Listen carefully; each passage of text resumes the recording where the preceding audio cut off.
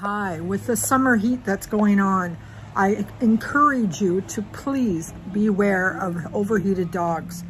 Please, if you have a bandana, just wet the bandana before you go out the door and put it, the triangle on the dog's chest and tie it around the neck.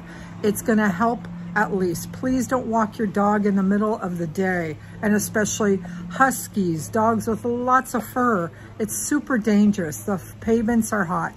But also, if you see an overheated dog, let's say that you rescue one from a car, or you see an overheated dog and they collapse, don't throw cold water on it. Whatever you do, you take a cold cloth or anything you have that you can wet. If you're wearing a t-shirt, guys, take it off, wet it with cold water, put it under the dog's head.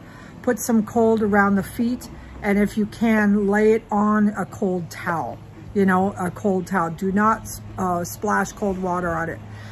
It's unfortunately, lots of things are, you know, getting hot this year.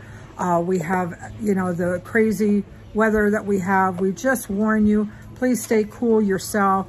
I sit in front of a fan. I can't handle the heat, so I have a fan on me constantly, or an air conditioner, or a fan, or I have a little handheld job.